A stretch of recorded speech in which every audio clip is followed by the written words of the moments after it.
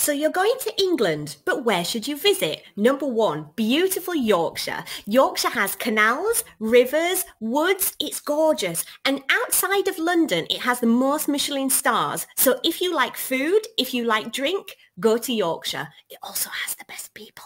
Number two, Stratford upon Avon. This is Shakespeare country. You can see Shakespeare's school. You can see his house. It's surrounded by beautiful churches, gorgeous canals, and again, fantastic boozers. Number three, the Lake District. The Lake District is absolutely magnificent. You can go hiking, you can go cycling, and stop off for a little bit of dinner and a pint at, you've got it, the local pub. Number four, Cornwall. Cornwall is 300 miles of fantastic coastline, caves, caverns, so go and explore. Artists and musicians are drawn to Cornwall, so see it for yourself.